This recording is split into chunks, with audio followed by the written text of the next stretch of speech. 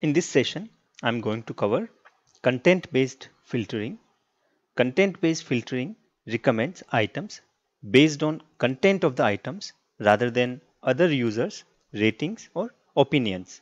So, how do we use content of the items? What we do is content of each individual item is described on the basis of some inherent characteristics or features of the item. For example, in the case of movies, each movie can be described with the title of the movie, who is the director of that movie, who are the cast members, what is the genre of the movie, what is the year of the release, how long the movie lasts, what are the other related movies to this movie, what are the critics ratings and reviews, and what are the newspaper ratings and reviews, and also what are the user ratings and reviews. So each of these characteristics is treated as a feature, and a common way to represent these features is to use a bag of words model. So now what is a bag of words model?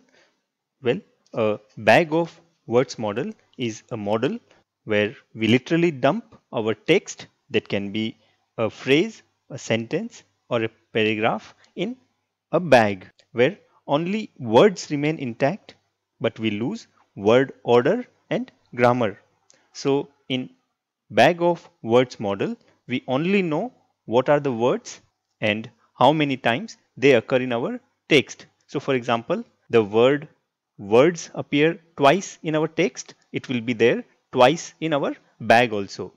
And here note that this is different from set, where we lose both the word order and multiplicity, whereas in bag of words model we only lose the word order, we keep the word multiplicity. So each of the feature of our items will be a bag of words.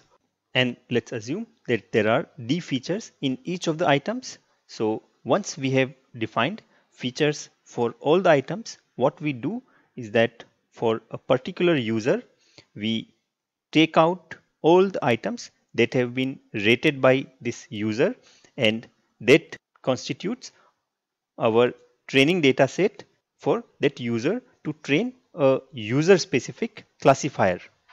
And we use the classification model where we not only get like or dislike classification, but we also get probability of liking or disliking, like Bayes classifier or logistic regression or a neural network.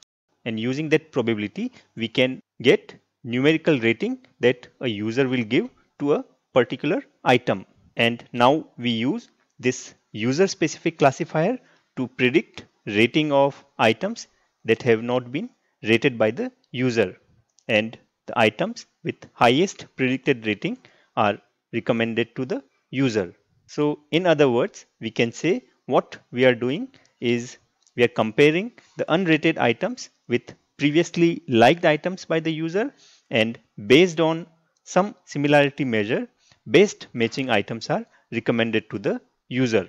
And because we are using the content or features of the item to find similarity between the items, this is called content based filtering. Now there are several advantages of content based filtering. First one is that we don't need data on other users, so we don't face the cold start problem or the sparsity problem where we need at least a certain number of ratings by all the users. And the second advantage is that content based filtering is able to recommend to users that have unique tastes, because we are training a user specific classifier.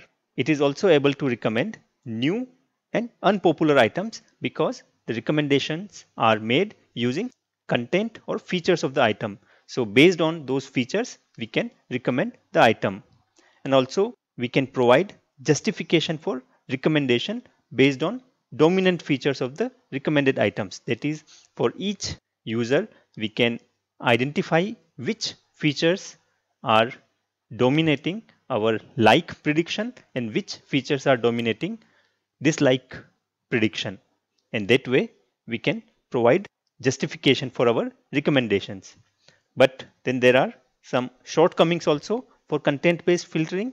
First one is that as the recommendations are made on the basis of content or features of the item, model learned for one type of items, for example, say movies, cannot be used for other types of items like books or music or news articles, because the features for one type of item will be different from features for other types of items. And because these features are based on domain of the item, the content based filtering is also called domain based approach. The second shortcoming is that it works only for content that can be encoded as meaningful features. That is, only if we can define meaningful features for our content, we can use content based filtering.